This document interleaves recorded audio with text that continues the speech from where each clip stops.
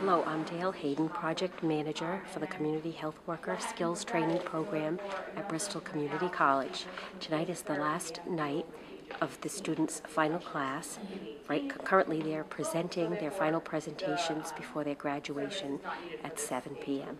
Talk about it much. He's a little bit more open. I came down here myself, and I live at VTH right now. I live at the transitional house, and I got just a little bit more before I finish. I'll get my associates this year, and then I'm on to the nursing program. So, you know, we'll make this I know. Once again, it's only because of I didn't know what was out there for me, and somebody said, go to the VA and see what benefits are there for you. And because the economy was crashing, and I went to the VA and I was on unemployment, the vet rep said, they have a VRAP program that's a college funding, and next thing you know, I was in BCC getting a degree. I never thought I'd go back to school, ever. So with that, you know, there's all sorts of information for community health workers online, if you're looking for stuff on homelessness and services to provide, and it's out there. Just have to, as workers, you know, be willing to put in the effort, find it, and spread the news. With that. Yeah, don't. I would just like to say, you know, we've talked a lot about cultural sensitivity, and we've had a great, I think, raising of awareness with David and Laura being here talking about veterans. But how many of us have really thought about homelessness?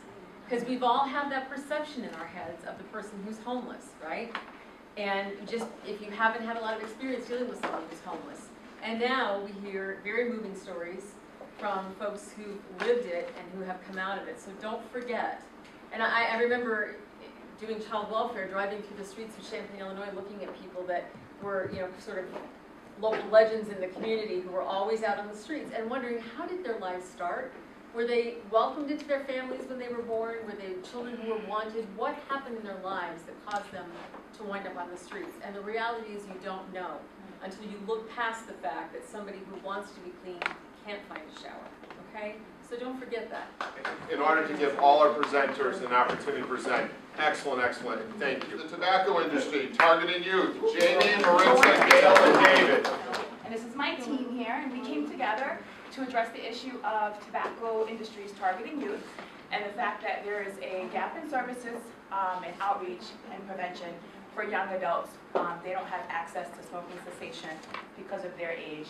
And so we're trying to build a coalition and get more people involved and educate people so they can be a part of our initiative, which is to limit youth smoking and secondhand smoke exposure.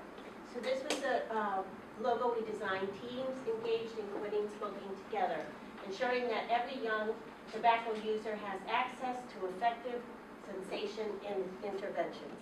To build a coalition of parents, other community folks, and of course the children, to engage them into the information. And step one is do a coalition, get the people, guidance counselors in the schools, YMCA, nonprofit, Boys and Girls Clubs. I don't know what the Sweet the Seat is. Oh, that's the website. Not on Tobacco, Bethany Torre. This smoking is big bucks. Yeah. For the tobacco industry, but it's big bucks for health care and for anybody that's going to have to go through any cancer therapy or such. Thank you, Marissa. And we're focusing on homeless and nutrition. Now, a lot of homeless people that we deal with, parents, we work for the Head Start program, they are placed in motels. And in motels, you don't have access to a stove, you don't have a lot of access to anything. So they have to use the microwave for cooking.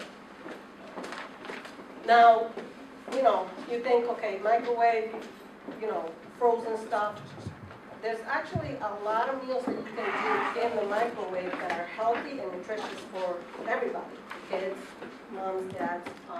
Me and Krista actually went to one not too long ago, a few months back, where they had it at a church, and they had the Johnson's and Wales students come in and actually do hands-on demonstration for people that were homeless And they demonstrated to them how they can make a healthy meal even though they were using microwaves. And I did provide some recipes to Scott and Deborah, so hopefully they can. So we'll email those out for you. Please.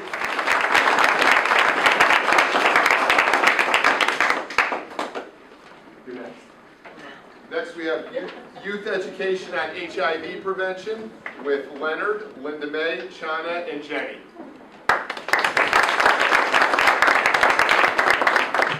I'm Shauna Gnad, and all that information that we researched and everything, we made this booklet, like a pamphlet.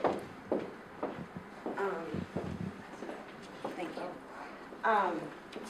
So my team and I have gone through hours of research and statistics and fact sheets, websites, and visited all the nearby facilities that specialize in treating individuals who have been diagnosed with HIV or individuals who wanted to be tested. I grabbed pamphlets from all these places, went over them with my team. All the things these pamphlets didn't say and all the things they did, my team and I put front cover to find an informative table of contents. The pamphlet begins with what is the disease, how do you get it, what are the stages of infection, risk factors, if one partner is infected, signs and symptoms, physical changes to be aware of, why lab tests are important, where to get tested, and how to get help. We have come a long way, but we haven't stamped it out completely.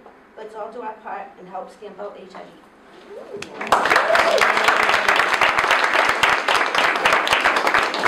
Hi, I'm Beverly. This is Vilya and Anna, and we're talking about teen pregnancy prevention. And for me, but real quickly, I remember being a junior in high school. I remember being a junior in high school, and I had a friend that we grew up together. We started school together in kindergarten, and we used to sing the best friend song.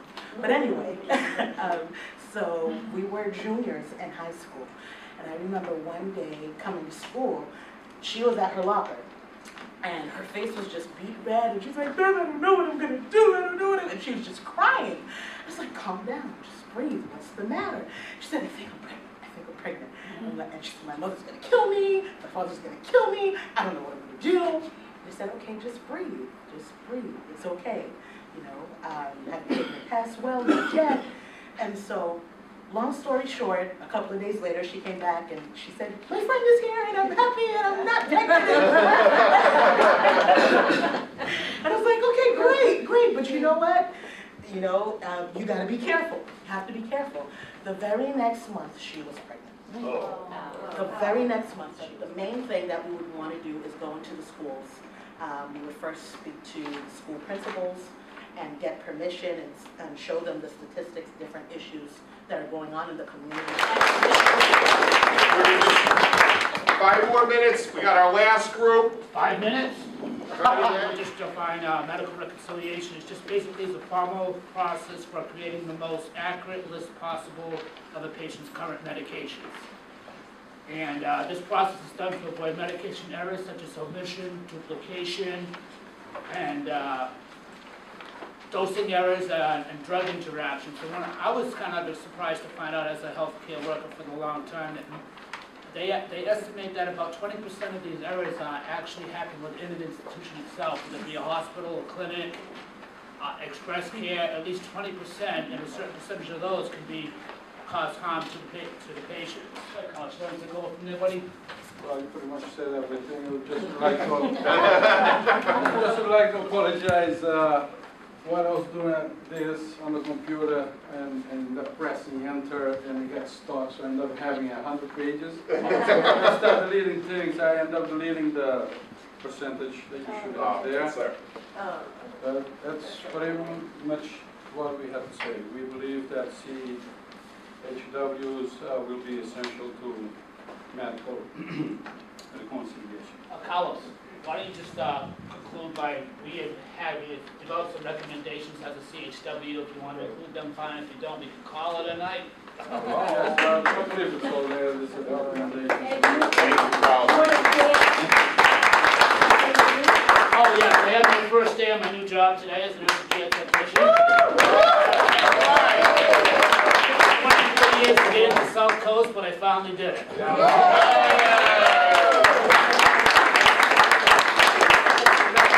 just wrapping up, You know, I can would be just tired. like Oh, recruit to- us. Yeah. in wrapping up, I would just like to commend this class for an absolute unbelievable research, presentation, ability to work together. And you know, one of the things I think, speaking for Deborah and I, is how much this class was able to take a lot of what we talked about in terms of getting statistics, information from the South Coast area, being able to look at health disparities, and being able to come up with, I think, some very sound, well-researched, well-presented ideas about how to begin to address these on a community level as well as community health workers. And so we applaud you for that. And I'd just like to say, before you apply, I love the fact that people chose things that they were passionate about. If you heard in every single story, people had a personal experience, and that's kind of what drove them to it, whether it's professional, personal, whatever. But everyone had a passion, and I love the fact that everybody had different approaches, different styles, from statistics to the great little box that goes around to the handouts. I just, again, as you said, I applaud all of you. This was far beyond anything that Scott and I said, and I actually just wrote him a note saying, this is awesome, so impressive. Because we didn't expect this. This is way beyond what we expected, and I love it. Thank you. Well done.